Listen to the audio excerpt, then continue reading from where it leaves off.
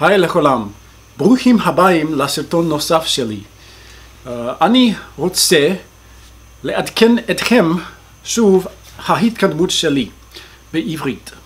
השבוע שעבר דיברתי רק בעברית, אבל בסרטון של היום אדבר בעיקר באנגלית.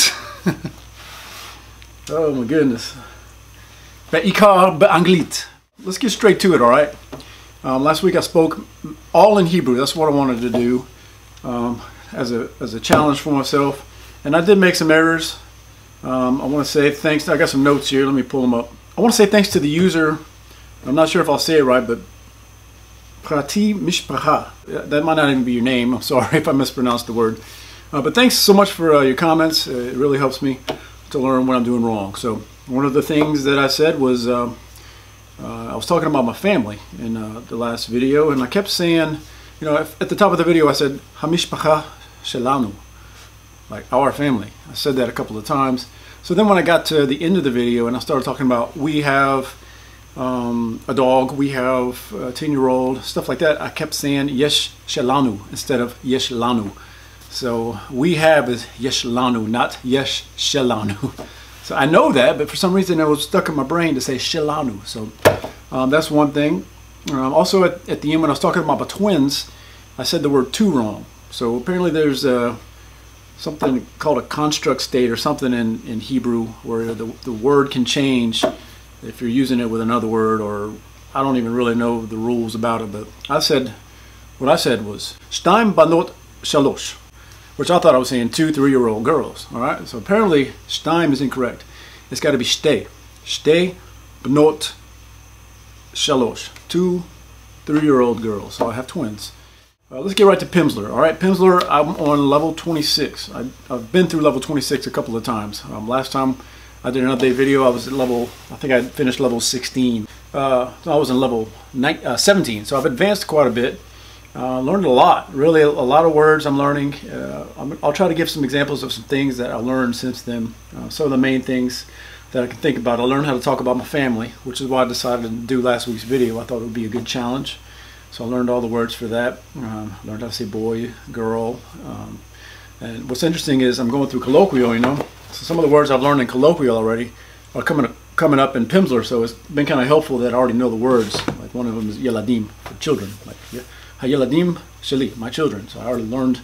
No, it's the other way around. The words I'm learning in Pimsleur are coming up in colloquial, not the other way around. So anyway, that's been pretty helpful. I'm learning how to give directions or ask for directions, which I probably will never use. I'm not planning on ever going to Israel that I know of. I mean, it'd be kind of cool, but I don't have any plans that I know of to ever go to Israel, although I would like to. So I'm learning directions, like how to say, you know, go straight, take a right, take a left. Straight is go straight is yashar. So I could say tisa yashar if I'm talking to a man, tisi yashar if I'm talking to a woman, and then I could say tisa yamina ve'achar kach smola. I said take a right and then a left. So I'm learning all those kinds of things. I can ask for the road to Tel Aviv. Eze ze Hakvish la Tel Aviv. Zesham, it's over there. You know, stuff like that. Big and small, I'm learning some more adjectives. Gadol, katan, big, small. And of course, the feminine versions, gadola, katana. Learning those. Learning to say the word ulai, for maybe or perhaps. I can wait. I can say I can, you can. I can is ani yehol. Ani yachol lechakot, I can wait, you know, stuff like that. And the last thing I learned was to talk about like how much something costs. Of course, kama ze ole, how much does it cost? Say if I'm talking about gas, habenzin yakar, is gas expensive?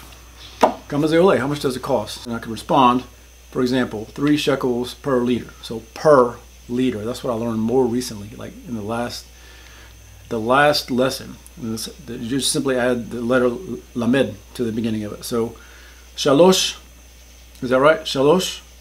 No, it'd be shlosha shkalim la liter. Shlosha shkalim laliter. It's 3 shekels per liter. Laliter. Per liter. So I've learned that. And so I'm learning a lot of words in Pimsleur. It's really my priority right now because I'm going kind of slow and colloquial. I did finish chapter 3 and I've progressed past the first exercise in chapter 4, so I have more words to learn. I'm having to go slow, like I said, because Pimsleur is my priority. I'm really trying to get the words. I'm used to speaking it and learning the vocabulary through Pimsleur. Another interesting thing is I was watching a video by Piece of Hebrew today. The channel I've talked about before, it's a Hebrew channel, and they make videos for beginners and intermediate and even advanced stuff. So they were talking about something called Aliyah, which is it's kind of a cool topic to hear about. I never heard of it before, but it's Jewish Aliyah, like for people who are Jews and want to go back or move or relocate back to Israel or from wherever they're at to move to Israel and live there.